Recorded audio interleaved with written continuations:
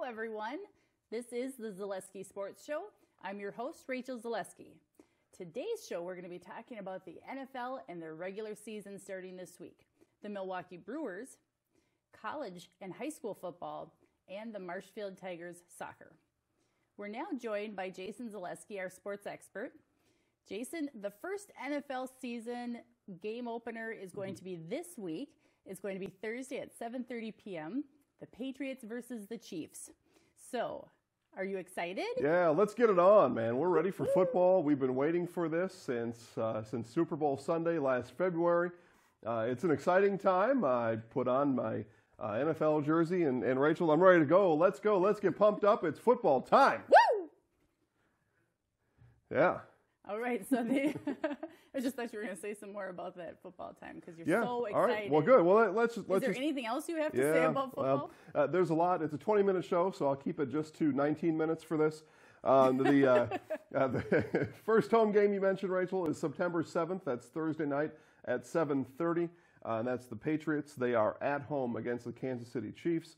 I've learned over the last decade or so to never bet against the Patriots. Either they will win or will their way to victory, or they will cheat their way to victory. So either way, it's going to happen. So take the Patriots at home against the Chiefs. A couple other notes. Let's just talk about some games of the week. Packers and Seahawks. That's, I would say, a premier matchup. Some teams that have been to the playoffs in recent history. They've been in the playoffs a lot. Sunday Night Football is always the game of the week, and that's the Giants at the Cowboys. And Monday Night Football, there's two games for opening week. So we start with Saints at Minnesota, and then the Chargers visit the Denver Broncos. One quick game note, the game down in Miami has been postponed. That's the Buccaneers at the Dolphins. Hurricane Irma is on her way towards Florida, and with her putting that threat against the Florida and the Florida Keys, that game has been postponed. That'll be played during their bye week later in the year. I believe that's week 11. We'll put an update on that, though. But that game has been postponed. So if you're looking for Bucs, Dolphins, you'll have to wait just one more week.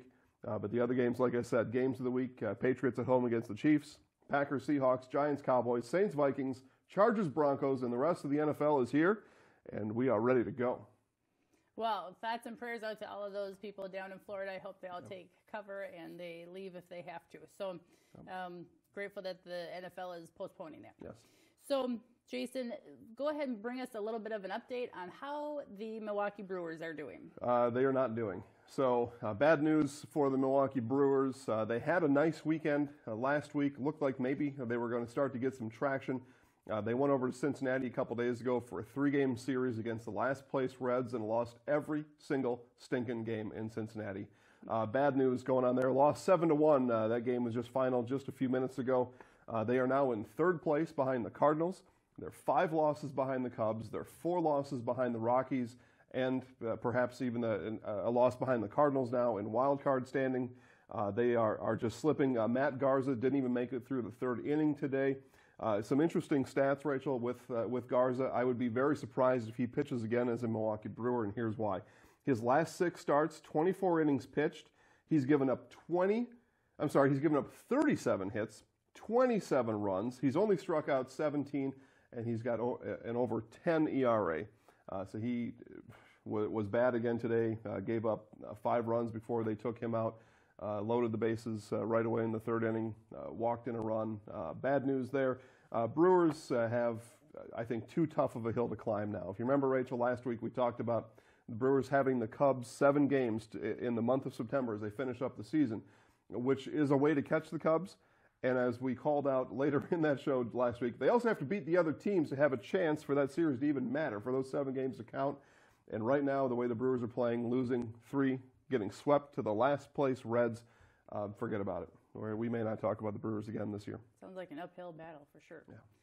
So the Zaleski Sports Show this past Saturday was in Stevens Point to watch the UW Pointers take on and defeat the Green Knights. Mm-hmm. It was 34-33 in double overtime.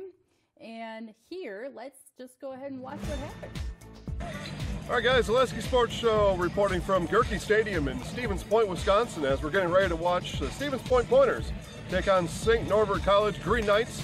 It is a rainy afternoon here in Stevens Point. We're actually delayed by about an hour and a half due to lightning. The ball is slippery on the field, so we'll keep a close eye on that today. We are brought to you by Ho-Chunk Gaming in Nakusa. Ho-Chunk Gaming, located just south of Nakusa on Highway G. Ho-Chunk Gaming, experience the difference. It's Zaleski Sports Show. We are here with Coach Tom Janelle. Coach finished up a thrilling double overtime victory. Talk about getting a win first game of the year. Yeah, it's by design. We want to keep the stands full, and we want to make sure that everybody would, it's like an exciting brand of football. And so, why beat a team by 40 points when you can have stands full and have it come down to double overtime and game-winning extra point like that? But really proud of the guys. A lot of adversity today with the weather. A lot of penalties, a lot of mistakes in the red zone, but we had to find a way, and good teams find a way to win. We did that today. All right, Coach. We talked with Jerry Williams a little bit after the game, and just the kind of spark he gives to the team. That you talked about versatility. Fourth quarter, 12-21, down 7, marched down the field and got to a 4th and 5. There was Jerry Williams down the sideline for a 30-yard pass. Just talk about Jerry, his meaning, what he means to the team. He just, he's 12-time All-American in track, so he's one of the most dynamic athletes in Division III. Totally, whether it's track and field or football or basketball, he's a special guy, and so love to see him be an All-American in football in his senior year. But anytime he gets the ball in his hands, I mean, he doesn't look like he's running that fast, but he has blazing speed. He's a 4'3" kid. And, he's coming into his own right now. He's contributed in the past, and he really did have a good job today. And we need that big chunk play, dynamic type of plays, in games. You need to have explosives. Coach, in the fourth quarter, about 4 minutes left, driving down the field again. Steve Harrell hauled in a nice pass. It looked like a face mask. Yeah, you never blame the officials. They see it as they call it, and we sure did. I mean, the sun basically ripped off, and we sure thought, and I think going by instance, that it's hard to believe that some guys missed that. He'd be really sad if we had lost that thing and came down to that deal. Second half, Coach Swigert, 11 for 15 wow. in the second half of regulation. Wow. And then more importantly, 2 for 2 in overtime, 2 touchdowns. Two one-play drives in overtime. I don't think I've ever seen that before. And so it's like usually you grind it out, and Coach Lecco did a heck of a job calling some two really creative plays that we hauled in 2 plays. It's just one-play drive. I don't know. That's pretty good. All right, Coach. Well, thanks again for joining us. Zaleski Sports Show as we wrap things up here in Stevens Point at Gerke Field. Pointers come out with a win today, week 1, and we're on to the rest of the season. Coach, best of luck, and thanks for joining us. Thank you. Keep stacking. So we're here with Zaleski Highlight House player of the game, Jerry Williams. Jerry, talk about what it's like to get the season started with a win. Yeah, it's fun. We worked 3 straight weeks hard, and we finally got a win, so it feels good. It was really good. Yeah, talk about your versatility, right? When the team needs you, you seem to be there, right? We need a kickoff, we need a spark, you're running extra. We need a big catch and 4th down, you got it. Just talk about that. What your reliance on the team and how the team relies on you. I just want to help the team any way I can. So if they call me, I'll do my best to provide whatever they need. That was our sports expert, Jason Zaleski. Thank you for watching the Zaleski Sports Show Highlight House, sponsored by Ho-Chunk Gaming in Nakusa. Ho-Chunk Gaming just south of Nakusa on Highway G. Ho-Chunk Gaming, experience the difference. I'm in the house. Yeah.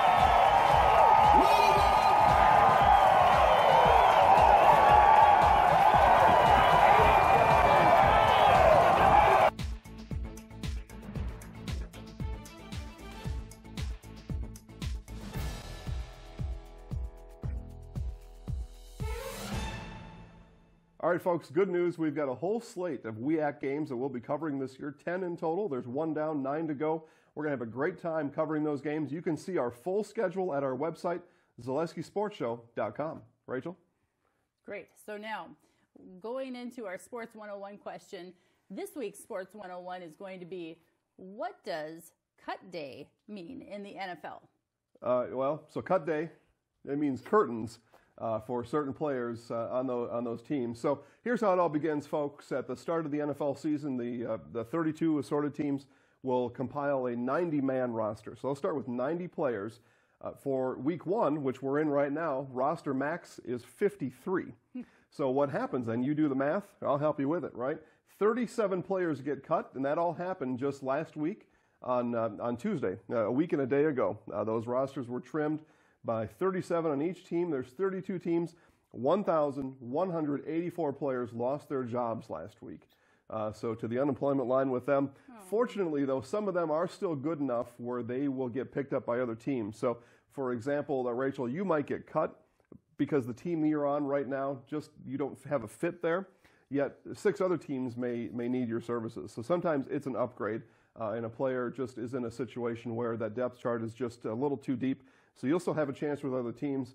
But all of a sudden, and this was the first year that happened, in years past, the NFL has had more of a gradual system.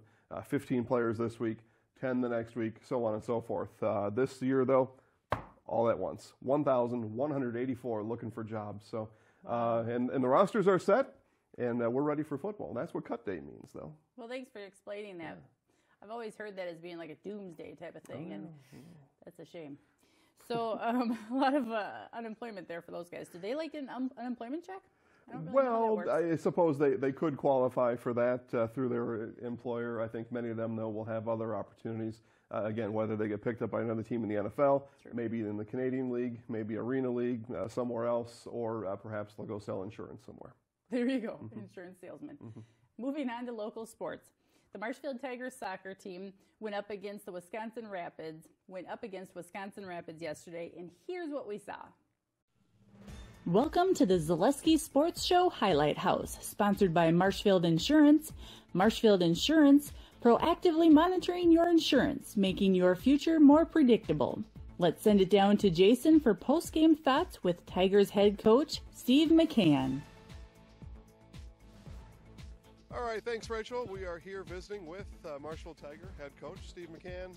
Coach, disappointing 7-0 loss today. Down 3 within the first 8 minutes. Where do you go from there? Well, we had a little hole behind our mids, and the defenders they were outnumbering us a little bit up by our defense.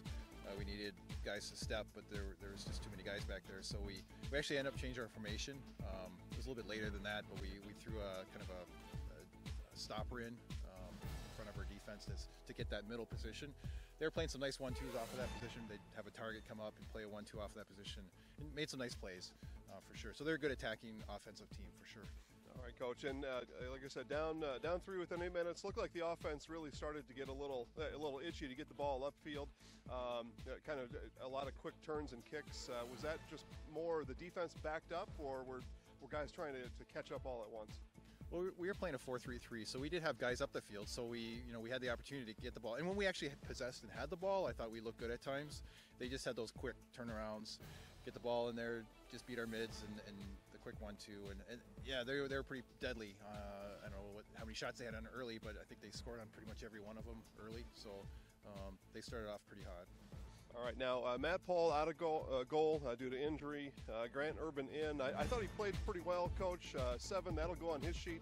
How much of that's on the defense then? Probably about 7. Okay. I thought Grant did great in that. He made some, when he grabbed the ball, he had it, and he, came out good. I thought he did great in that. So, yeah, he did a good job. Yeah, and a positive there, especially with Grant on the penalty kick. Looked like he had that seen through all the way. Yeah, he made a nice save on that one for sure. So it was nice to stop that. We wanted, we tried to win the second half, so we only lost 2-0 the second half. We really wanted to score. They haven't been scored on in conference yet. They're unscored on shutout, so we thought we'd be the first. And we had a couple good chances. So. All right, Coach. 48 hours now between now and Merrill. That's Thursday at 7 p.m. What to work on in that short time frame? Playing a little bit faster yet, and just I think we marked better than we did in our last game against Stevens Point. So we got to mark up a little tighter, step to the ball, pressure the ball a little harder. So we're going to step harder, move it faster, and we'll be good. All right, Coach. Thanks for joining us. Rachel, back to you. That was our sports expert, Jason Zaleski. Thank you to our sponsor, Marshfield Insurance. Marshfield Insurance, proactively monitoring your insurance, making your future more predictable. This is the Zaleski Sports Show Highlight House. Visit our Facebook page at Zaleski Sports Show each week to see our featured game of the week. The Zaleski Sports Show game of the week this week is going to be the Marshfield Tigers at home versus Kokana at 7 p.m. Last week, the Marshfield Tigers played against Hortonville, and they lost. So let's see if they can bounce back against the Galloping Ghosts. We'll be reporting live from Beale Stadium, so tune in to Focus on Marshfield and see the live stream. The Stratford Tigers defeated Shigwamigan last Friday 70-6. We'll see if Tomahawk proves to be a tougher test as they take on the Hatchets at home Friday at 7 p.m.